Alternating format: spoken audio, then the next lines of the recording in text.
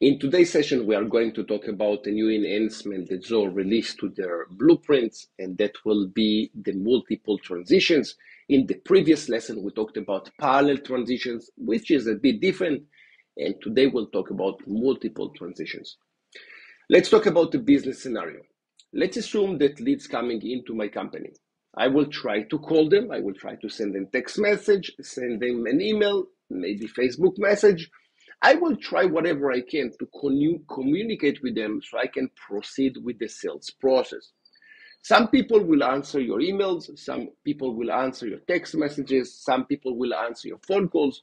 We like to capture the way that people are answering. Basically, we're trying to capture the best way to communicate with them.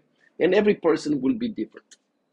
Now, let's assume that the lead comes in this specific blueprint. And by the way, all this lesson will be for people that know what is a blueprint.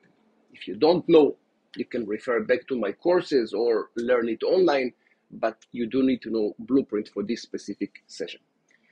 Let's assume that in the old days or before the new enhancement, you wanted to go from a new lead to contacted. Basically, the person is on the phone with you or in email or in SMS, and you want to proceed with the lead.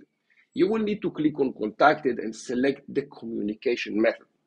In the new enhancement, it allows you to have, instead of just one transition between the two states, you can have one will be contacted by phone, as an example.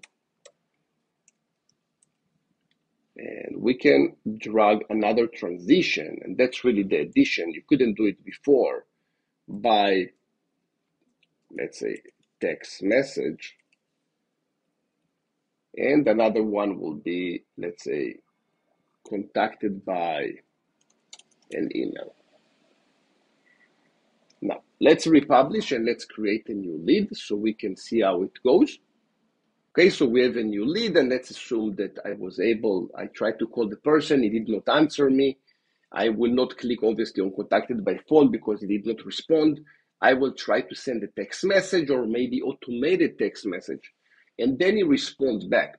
Whenever he responds back, I can have an automation that will select contacted by text message and automatically assign it as the preferred communication method.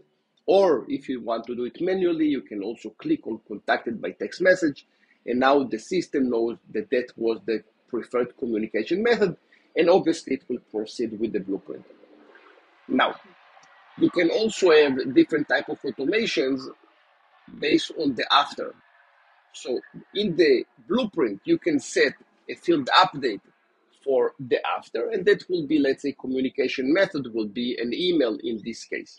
Okay, so that's really the new enhancement that Zoho added. I think it will have lots of functionality whenever you try to move from one state to another using different options, contacting using different communication methods, proceeding with a deal. Some deals will be, you need to send a NDA and then proposal and then multiple steps and then close one. And in some of them, the person already have a master agreement with the company. You already have some things in the system. You don't need to go through all those steps. So you just have some kind of a bypass, and you can make things much faster. Okay, so I think it's an awesome addition. Every time that Zoho thinks about us and releasing more editions, it's awesome. So thank you, Zoho. Guys, thank you very much for watching this session. If you liked it, thumbs up is always appreciated. Thank you very much for watching this session. I will see you in the next one.